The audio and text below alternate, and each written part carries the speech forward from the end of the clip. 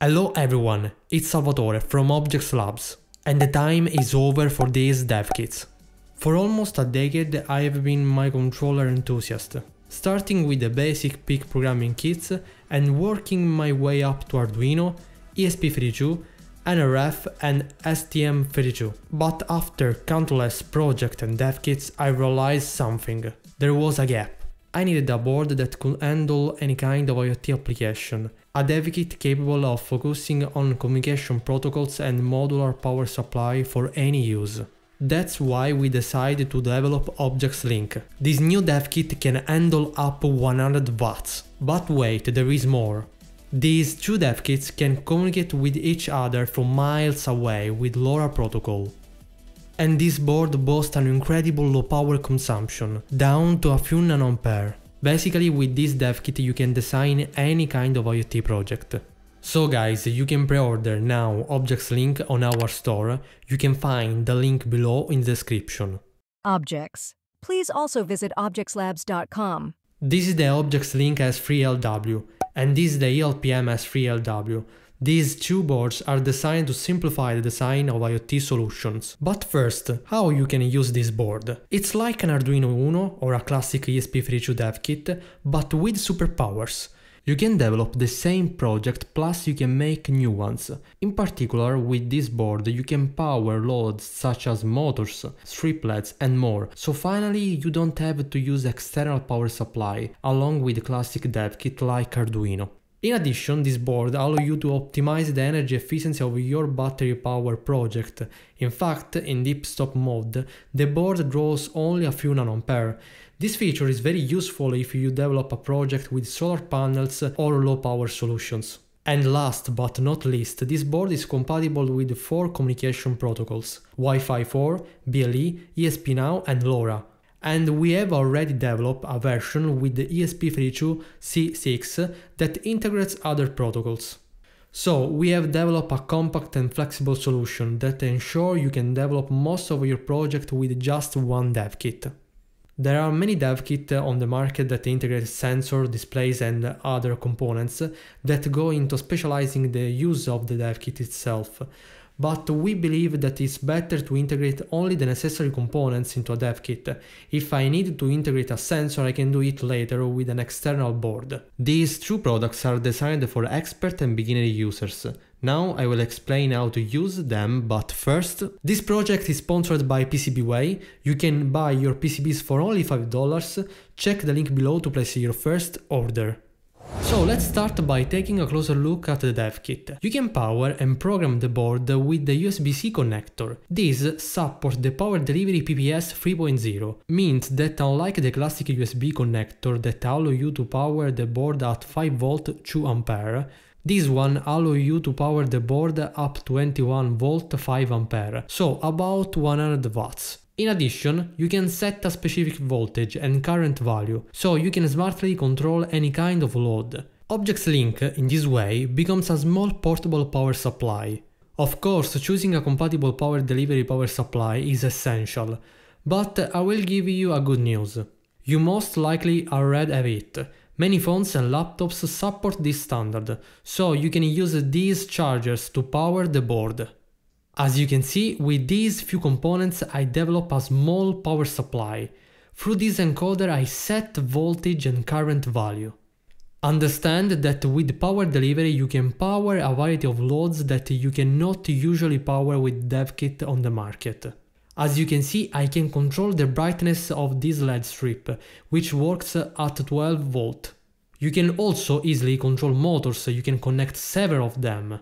And finally, you no longer have to use any DC-DC step-up of your project.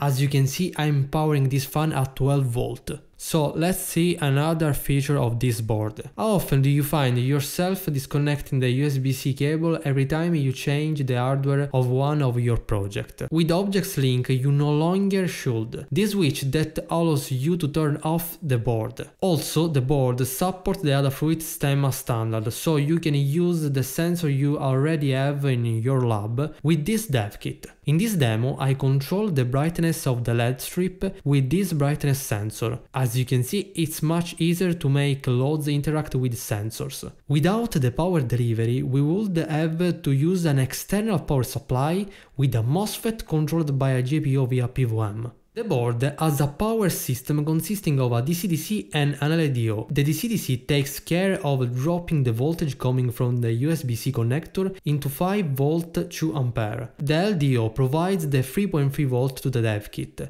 We didn't not add a battery manager because we preferred not to put a specific battery manager for a specific battery. As you can see, the DC-DC is able to guarantee 2A without overheating the board. And OBJEX Link also has a serial bridge along with an auto reset circuit that give you the ability to program the board via USB-C connector. The board is compatible with the ESP32-S3, Arduino IDE, Platform I/O, MicroPython and Rust. Now let's write a very simple firmware for our OBJEX Link. First, we need to connect the board to our PC. For this example, I will use Platform I/O, so let's create a new project. And let's make a very simple blink LED firmware. So I have connected the LED to GPIO6. Now let's program the board and here we go.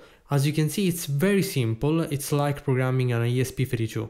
This one is another demo firmware to control the RGB LED under the OBJEX logo. As you can see, use OBJEX Link is very simple. These headers provide granular control over the ELPM-S3LW module's power supply, enabling reducing power consumption for battery power applications. For example, if I want to bypass the LED, I can remove this jumper. Or for example, you can bypass the LoRa integrated circuit with this header. The deep stop mode is a feature of ELPM-S3LW and ELPM-S3. This is not just another sleep mode. The deep stop mode consists of a power latch and an external RTC, combined with a smart power management system that controls the ESP32-S3, the SX1262 and all loads connected to 3.3 path. By controlling the power supply to all connected loads, it's possible to minimize the power consumption, thus increase the life of battery. In addition, an external MOSFET can be driven to control multiple loads. And this is the power consumption in deep stop mode without RTC, and this test is with RTC, and as you can see, the power consumption is very low. During the testing of the ELPM-S3LW, I used ZimaBlade to do some tests. ZimaBlade is a single board server. You can use ZimaBlade for different purposes such as smart home application to connect all your devices. You can also install Red Node and other cool apps for IoT, and there are many expansion ports such as PCI, SATA, Ethernet, USB. Below in the description you can find the link to learn more about ZimaBlade. A big thanks to ZimaBoard team for providing me this incredible device. This board, since it's based on the ELPM-S3LW, supports the LoRa protocol. But wait, what is LoRa? Unlike Wi-Fi or BLE, LoRa can send data over great distance, even up to miles. In this way, the ELPM-S3LW to be able to talk to other devices even several miles away. In addition, LoRa is much more efficient in terms of power consumption than Wi-Fi and BLE. The ESP32-S3 and SX1262, so the LoRa integrated circuit, are connected to each other via SPI. Developing LoRa devices with OBJEX Link has never been easier. Here is an example. As you can see, the firmware is very simple. I'm using the RadioLib library and this you see is a simple example. So we have two Devkit talking to each other through LoRa. From this Devkit via this button I remotely turn on and off the LED strip which is powered via power delivery. For example, you can control loads such as motors, LED strip, display, transmission systems such as GPS modules, 4 and 5G modules, gateways, or remotely via LoRa or even via Wi-Fi. We have carried out several long-range tests and for now we have ensured you that your maximum range exceeds 10 km. As you can well guess, you can combine LoRa with power delivery, allows you to develop new project that was not possible before with a simple Devkit. Then we have 4 buttons: boot and reset for ESP32-S3, user button that is connected to a specific GPIO, and then we have the wake button, is used to wake up the power latch. This turns on the ESP32-S3 and all components connected to the 3.3 volt. We have included this RGB LED as a status LED, and I remind you it's possible to bypass the LED by removing the power from this header. In this way you can reduce the power consumption of your project. And these guys are the main features of OBJEX Link.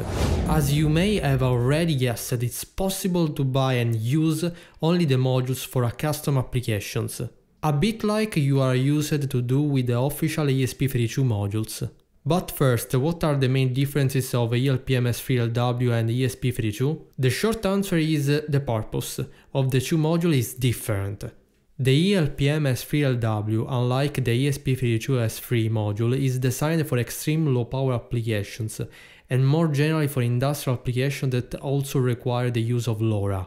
Also, the LPMs are perfect for energy harvesting applications. I recommend reading the documentation below to take a look at all features of LPMs.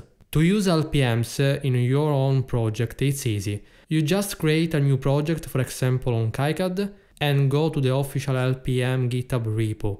In this way you can download the symbol and the footprint and you are ready to use the LPM for your project.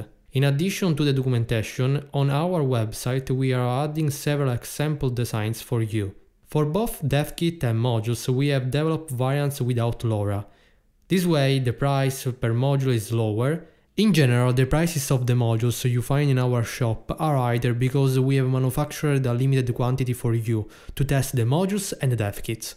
You can pre-order now the Devkits and the modules on our shop. So guys, what do you think about the new Devkits and modules? Any suggestion for improving the project? I look forward your feedback below, and thank you guys for watching the video until the end, and see you next time!